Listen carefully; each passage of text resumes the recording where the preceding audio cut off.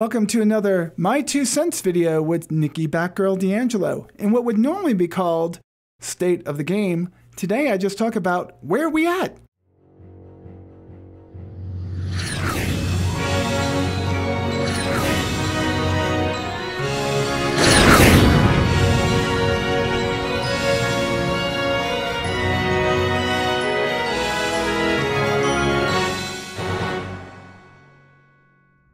I'd like to thank each and every one of you that are loyal and consistent viewers of my channel for giving me the opportunity to work out those Microsoft Flight Sim videos and how they would start fitting into my channel.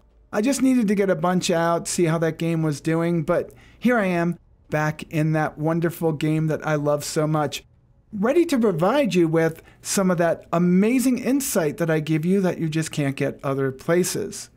At least, that's what I tell myself when I sit down in front of the computer, trying to figure out what I'm going to say after countless numbers of patches that all leave us feeling the same way. Is it done yet? Where are we at? So I asked this question to myself because I still enjoy playing the game, but when I have new people, I have a coworker that I just met online that started asking me about Star Citizen and asked me what ship they should buy and what they should do. And all I kept on thinking was, well, the game is still in development. Yes, I know it's been in development for 7 years, but it's going to be in development for some time. And not all the game is put together, but I really enjoy it. And I don't know how I'm ever going to explain that to you unless you get in and play it and find that little special something that you like to do that makes you want to play it all the time. So we've been in Stanton for a very long time. Almost as long as it's been since we've been to the moon last. Now, well, that's not true. It's not that long, but longer than it's going to take for us to get to the moon from today. In fact, we may even be on Mars before the game is out in its entirety. Now, I don't want to scare you away. I don't want you to start saying, well, Nicole said that the game is never going to come out. That's not what I'm saying. I think the breadth, the width, the breadth, the bandwidth, oh God, I don't even know how to say it. I think this game has grown into an enormous monstrosity, but not a bad one. One that's going to make us all happy in the end.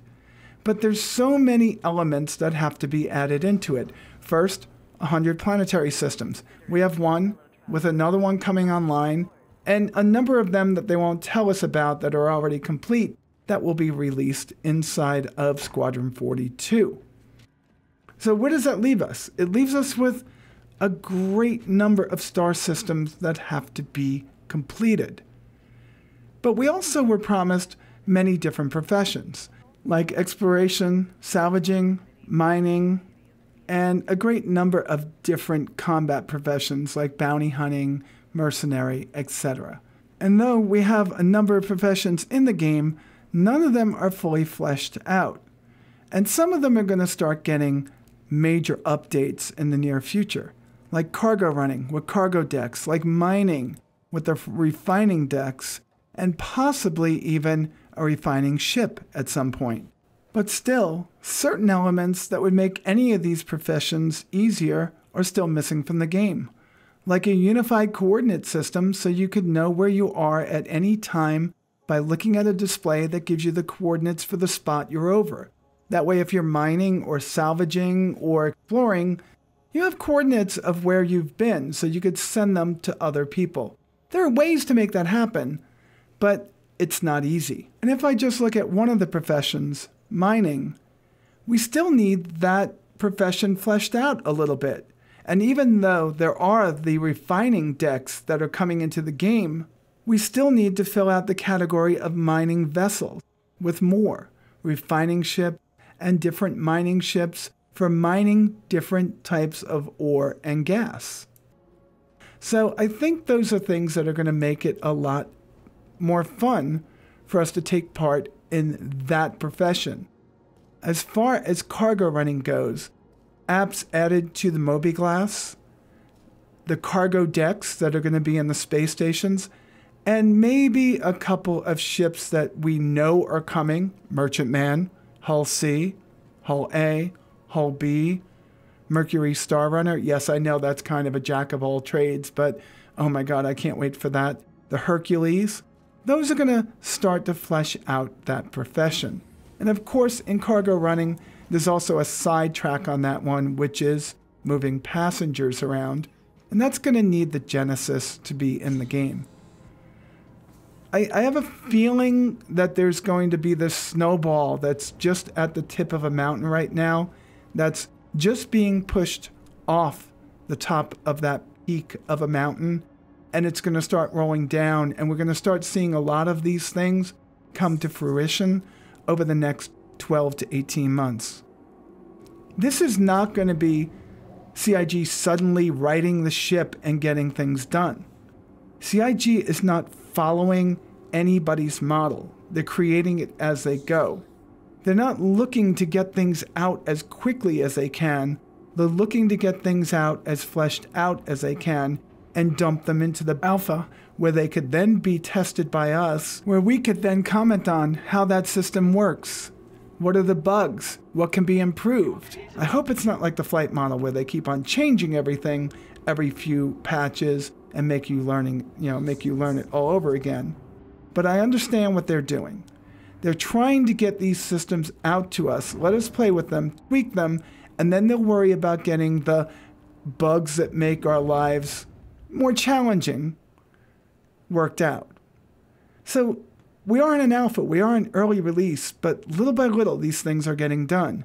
And I'm kind of happy to see CIG isn't taking that stance of saying, let's just get everything in the game. I am very happy that they're looking at it saying, I know people are upset. I know people are looking for this and that and this ship and that ship and this profession and that profession. But they're making sure that they get them done right, not fully, before they actually implement them. And they're not scared to make the hard call and postpone or cancel something that they had in production only to look at it, iterate on it, or go back to the drawing board and give us something that actually works best for us. I know we ask for transparency, and sometimes that transparency is going to be given at 50 or 75% and not 100%. But it's still better than the transparency that some other developers have when they're developing titles. And we do have a lot of input because we're constantly making bug reports, we're constantly interacting with devs, and constantly challenging them and debating them on what actually works and what doesn't. So we do have our say in the way that this game is being built. We just don't have a say in the timeline. And sometimes things happen more organically. You can't get from A to B all the time. Sometimes you have to go to A to C and D and then go back to B, because all of those elements actually have something to do with one another. Kind of like, well, let's just say, if you look at what, I'm going to pick one out of the blue. I'm going to pick salvaging. So salvaging, there's breaking down the ship, there's refining parts, there's selling parts, there's filling cargo holds, and then there's selling the item. So it's kind of a combination of a few things, almost like mining, almost, and cargo running and salvaging all in one. So it needs other elements to be fleshed out in order to work. So when I go in the game, what am I actually doing? I hope every time I go in the game, I see somebody I know so I could fly with them, or create some kind of emerging gameplay that we can have. And that's why I hang out when I do play with the members of the Cobra Force. They're awesome. They do a lot of that emergent gameplay. And although I haven't played with them for a couple months, they are absolutely amazing to play with. And they always find a way to have fun in the game.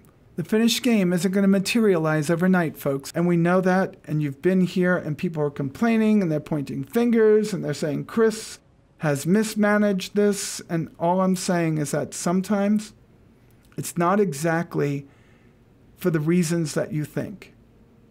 I think CIG just has a standard that they're trying to adhere to, a vision that they want to come to fruition, and they don't want to shortcut it to get it out. They want it to be done right. And sometimes we're going to be overly critical about things that we've been given, about things that we don't know about and we want, and about things that they tell us that we're not going to get until they're actually ready. So I see the writing on the wall, and it's that this is going to be a great game. Every time I come into it, even if it's just for a short run like this, I have a great time. That doesn't mean that I don't have those facepalm moments where I go, CIG, what are you doing?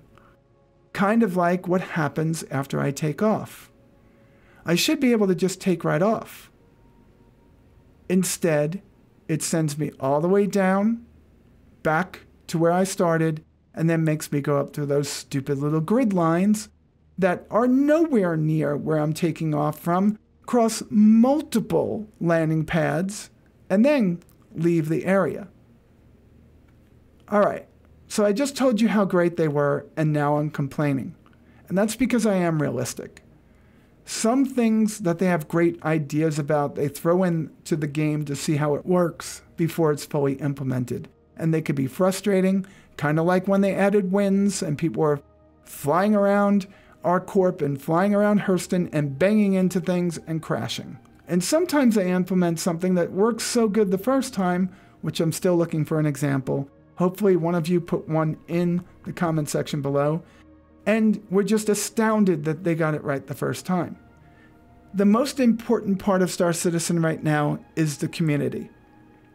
The most fun that you're going to have is by doing it with your community. Get into a group, join an org, be a member of a group that tries to fly together, and then you will enjoy this game. That's not saying that some of you aren't going to get in the game and find joy just by taking out your freelancer or your caterpillar and flying between two places and making as much money as you can. Or taking out your Cutlass or your Eclipse and going out and just being the best bounty hunter you can. You may find that all you really like to do is fly somewhere in your, let's say, in your RSI constellation and taking out your Ursa and just driving all over the place and seeing as many sights as you can. Because you could do all that in the game. You can go and fly amongst every single asteroid that's in all the different asteroid belts that are in the Stanton system and never see every single asteroid. There's a lot to do. Sometimes I just like to land on Yela and look up in the sky and just stare at those rings and go, oh, this is so beautiful. I long to be one of those people that gets to be on a starship someday, but at my age, that's not going to be me. I will not be going to Mars. But Star Citizen lets me do that. So where are we at? I would say we're about 2/3 of the way in. The first third was stumbling and trying to figure out the direction that the game was going in, trying to get the people together, open all of the different offices they have, and getting a collective vision. The second third was giving us what we have right now and building all the tools to continue in the future. And the next third, which is going to be the third, that tip of the iceberg that we get to see, is going to be how this game starts coming together over the next 3 to 5 years. And it's going to be that long, but it's not going to be that long before it's in a condition for us to say, wow, this is a great game. We have multiple star systems and we're having a great time. I think 3 to 5 years is going to be when we start looking at it and going, wow, there's an enormous amount to do in this game. More so than we could have imagined when we first got into that first Aurora that we received way, way, way, way back in 2013 when I started doing these videos. I don't know about you, but I've enjoyed the ride and I'm looking forward to the future. Yes, I've been frustrated. Yes, I've been angry. Yes, I've been disappointed. But there's sometimes that all that just melts away when I'm exploring microtech and taking in one of the amazing vistas that exist all over that planet and going, wow, They built this. I can't wait to see what comes next. If you like this video, please click the thumbs up button below. If you're a subscriber or do subscribe, please click the notification icon so you get notified of all my future videos. I do have a Patreon. It's at patreon.com/Batgirl, and you can help support the channel so I could continue to give my opinion and try to get back into giving you the weekly news, which I'm not going to try anymore. I'm just going to do it. And hopefully some of you are enjoying those Microsoft Flight Sim videos that I'm doing also. They are not going to preclude me from doing videos for Star Citizen. They're just going to augment my time and allow me to spread my wings, per se, into another genre. I love this game, and I'm glad that you are following me along in my journey to support Star Citizen. And with that said, you all be safe out there, and I will talk to you soon.